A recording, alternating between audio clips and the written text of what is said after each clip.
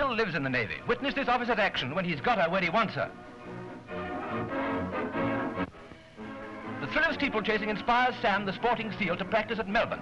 They say he's entered for the Grand National this year, and I should think he stands a very good chance, especially if the British climate lives up to its reputation and the going is really heavy. He trains entirely on a fish diet. He's not in the least temperamental and has never been seen sweating at the post. If the floods are out at Aintree, it'll be worth putting your shirt on, Sam. Ever seen a fence taken with such a beautiful action as this? Beecher's Brook, that's nothing to Sam.